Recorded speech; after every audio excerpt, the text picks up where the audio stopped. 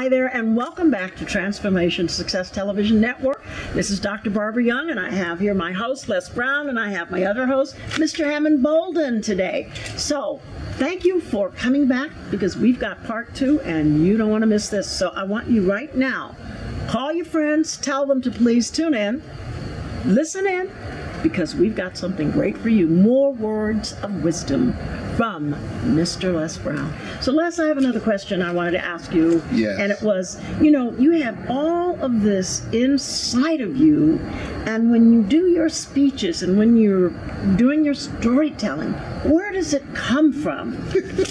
Well, we are taught, as you know, to study to show thyself approved. I decided, when I decided to become involved in this area, that I would be the message that I bring, that you have to invest in yourself. And when I think about during the middle of the recession, Warren Buffett was asked the question, what's the most important investment you can make? And here's a guy that has billions of dollars in real estate, billions of dollars in the stock market. He said, the most important investment you can make is in yourself. Earl Nightingale said, you don't get in life what you want, you get in life what you are. And so when I read Dr. Carter G. Woodson's book, The Miseducation of the Negro, he said, if you can determine what a man shall think, you never have to concern yourself with what he will do. He said, if you can make a man feel inferior, you never have to compel him to seek an inferior status, for he will seek it himself. Yep, that's right. And if you can make a man feel justly an outcast, you never have to order him to go to the back door. He'll go without being told. And if there's no door, his very nature will demand one.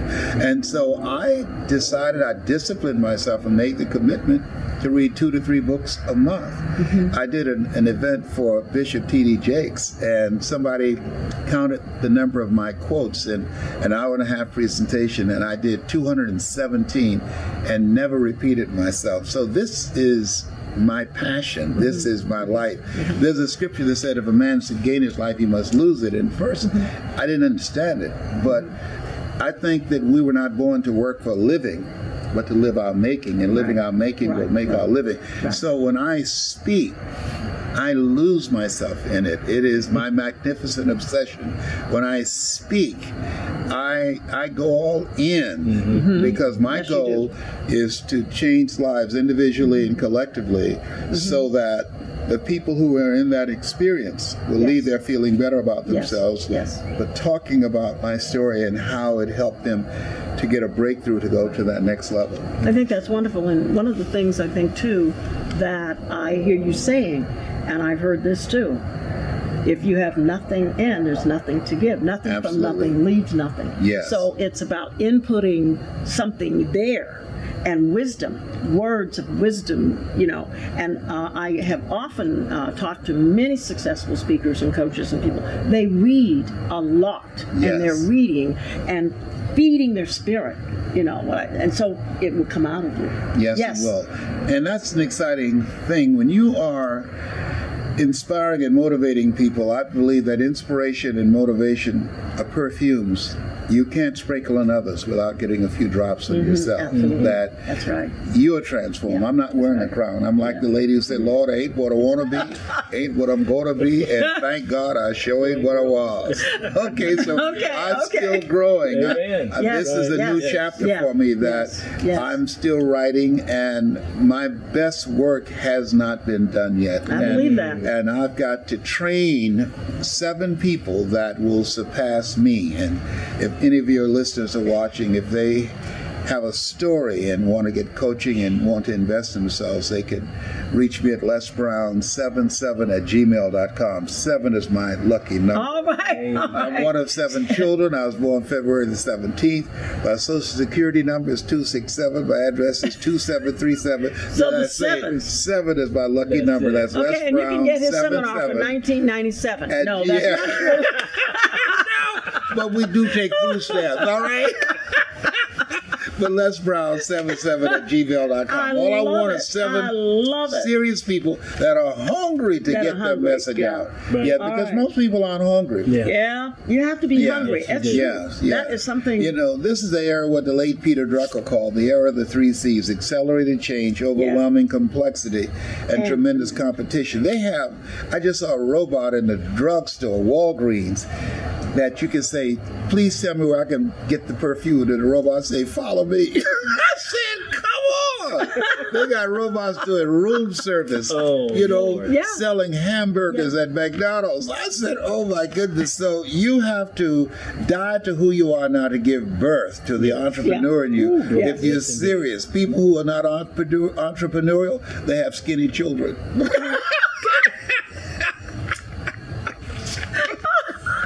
You got to be an entrepreneur. That's it. That's good. Yeah. I had a question for you, Les, and I've actually watched several of your videos, but there was one that came to mind as I was watching that is, what do you? Because Dr. Young had mentioned on a couple of shows that success can mean differently for different people. Yes. But I wanted to ask you if you could tell me your definition of success. I'm glad you asked me that question.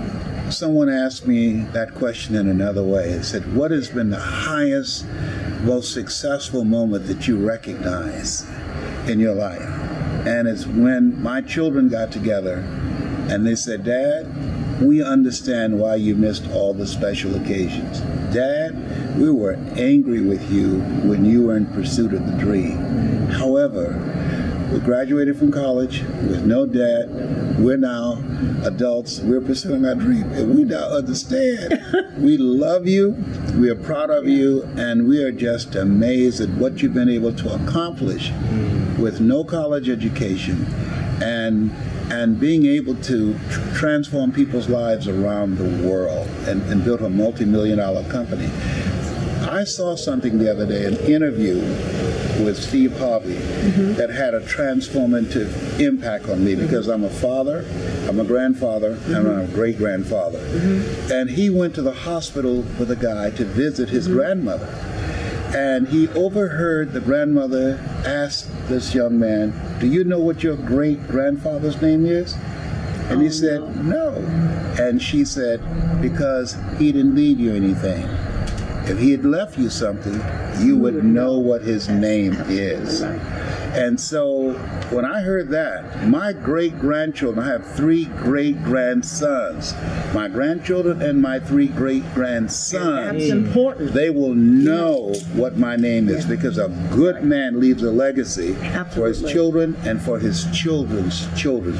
So I'm in legacy building and teaching others how to build a legacy. And you know what? That's interesting because that was the question I was going to ask you, was about the legacy that you want to leave, because it's so important that you do that. God has given you so much less. Yes. And it would be a shame if that wasn't transferred into and duplicated with as many individuals, because you have been given an absolute wonderful gift. And I've been given grace. I'm a 21-year cancer conqueror. Yes. 21 years ago, I was diagnosed with prostate cancer. My PSA, which stands for prostate-specific antigen, was 2,400. Wow. And it metastasized to 7 areas of my body. Wow. And the oncologist said, why are you smiling? Did you hear what I said? I said, yes. 7 is my lucky number. That means that cancer getting the hell beaten out of it. Not the record show. Yes. But on the other hand, God said, not your time. No. There's a lot more work that I have for you to do. Yes. And you got to transfer information to others.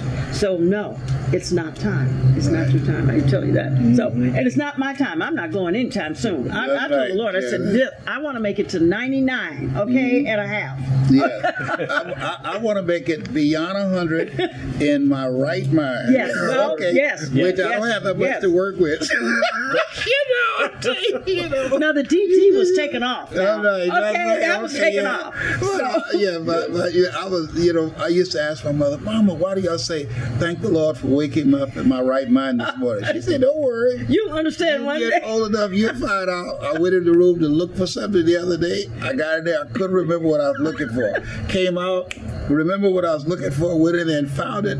Then I couldn't remember what I was looking for. I thank the Lord for waking me up in my right mind this morning. I park in the parking lot, can't find my car. God said, can I pick you up and drive you around? First, I had too much pride. Then after he passed me like the 5th time, I said, yes, please. So we got on it. He said, can you tell me what your car looked like? I said, I can't remember. I just got the master key.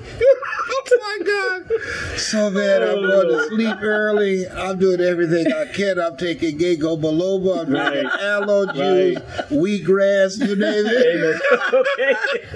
Lord, keep me in my right mind. That's right. I'm praying. I'm chanting Nam-myoho Renge Kyo. I'm doing everything. I call on Jesus, Yahweh, Allah, the whole gang. Yeah. Please come and help my friend. Don't want to miss Help nobody. me. Don't want to miss anybody. Oh, this has absolutely been so wonderful to spend this time with you and Thank to you. laugh and to just be so transparent. Are there any questions you've got of me? Because I've been just grilling you. Because I have a lot more I'm sure want to ask. What I wanted to know is, if you look at your life and you look at what you've accomplished, what is the major goal that you have not achieved that you want to achieve? And so the reason I ask you that, I'm in a place where the Russian author Leo Tolstoy, he said, as I face inevitable death, what is the meaning and purpose of my life that will not be undone or destroyed when I'm gone? So what is it that you're building, that you want to create, that will not be undone or destroyed when you cross over, when you're 99 and a half? That's an interesting question you asked me, because I got the answer 30 years ago when God called me to do what I'm doing. I didn't know it would be 30 years in the making, though, for me to arrive at that point. But that was to impart wisdom and to transfer exactly the knowledge and the wisdom and to create women warriors. Women warriors who know who they are, who love God, and who are able to spread the love because they know who they are and secure in it. That's powerful. That work will not be undone or destroyed when you're gone. Right. Because the people, the women, and the men whose lives that you've touched, and the lives that they will touch, and the lives that they will touch, that we're all in God's pyramid, ignited by your mindset, your decision to live a good life, and to ignite the spirit in you to transform people all around the world. I want to add a caveat to that too, because when God told me women, he wasn't leaving out men, because what he said was making these women strong and loving and secure in themselves. They're able to be the right helpmate for the man. Yes. To be that woman, to help that man, because he designed us to be helpmates, not to compete, but to complete. Yes. Well, most women, unfortunately, are help me. You know, I mean, are dealing with men who are saying, help me, as opposed to being a helpmate. You know, they're saying, you know, a friend of mine wrote a book called Women Who Carry Their Men. And I just think that there's too many grown boys out here and sperm donors who are not facing responsibility of playing the roles that they're supposed to be. Well, what do you think that, given the current climate and environment, when we're looking at our millennials, we're looking at a new group of young people coming along, and the research says that by 2020 we're looking at 11 million millennials. Your son is a millennial. He's sort of at the farther end of it, but he's just an incredible young man, and I want to thank you for having such a wonderful son. We're going to interview him too and talk about him and his goals and where he's been and how having a father like you and the impact on his life. But where do you think that we're going and our millennials? How do we These young people are very interesting. My son John Leslie, I have 5 boys and 5 girls. When the Lord said be fruitful and multiply, I took him seriously. You know, I look at you too long, you won't be able to pass a rabbit test.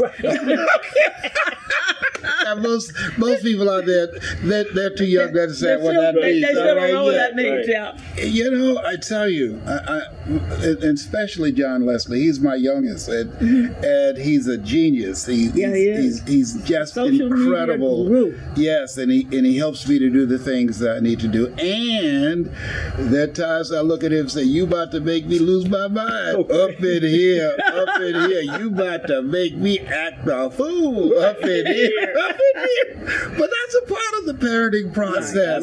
Because whenever I look at him, I just can hear my mother's voice saying, good, now you know what I went through with you.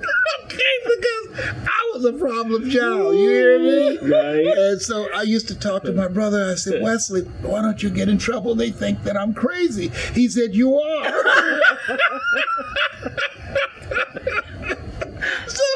So when I look at my son Jocelyn, he reminds me so much of myself. It is unbelievable. Yeah. So he keep blisters on my knees. I'm always praying for you. But I'm so proud of him. And I love him. You should be. You really should be. He's really, really wonderful. And I'm really proud of this gentleman over here. Really. I mean, it's just a blessing to have you in my life, to have you by my side. Mm-hmm. And for those of you out there, this is my son. Yes. I was 9. Yes, I love it. But I love him. I love him, and he works with me, and we just actually I report to him, to tell you the truth. But they run my life. My kids run my life like that. Yeah. But I'm so glad the two of y'all believe in gray hair, because I don't. We don't believe in that. My kids say, oh, Daddy, you look so distinguished with gray hair. I'm 72. I'm not trying to look distinguished. I'm trying to look young. all right. But y'all look so beautiful and so distinguished. God bless you. Thank you. Thank you. Yes, Thank and you are just breathtatingly beautiful. Thank you so You much. know Thank black you. don't crack, honey. It might get a little ashy. My medication wearing off. Y'all better close it out. Whatever. I'm sorry. This has been wonderful. And probably many of you are seeing a side of Mr. Les Brown that you've not seen before. And that's wonderful. This is Au Naturel today. So we want to thank you for listening and viewing the show today with my special guest, Mr. Les Brown, and my other special guest, my son, Mr. Hammond Bolden. So we'll be in tune with you next week, where we're going to be interviewing his son, John Leslie. Yes. May I say one last thing? Yes, you can. You have greatness in you, and that's my story, and I'm sticking to it. All right. right. Yes. Thank That's you. it. Any last words from you, Mr. Bolden? Once again, folks, I'm just so honored as those who are viewing, and then those who are listening, to be with this awesome, wonderful man. And we just thank God for that. So again, I'm just honored. Thank you. Les I'm Brown. a legend in my own mind. Okay. So thank you very much for listening, and thank you for the viewers out there. Tell your friends they got to watch this show. And this is Dr. Barbara Young signing off. Have a very, very blessed week.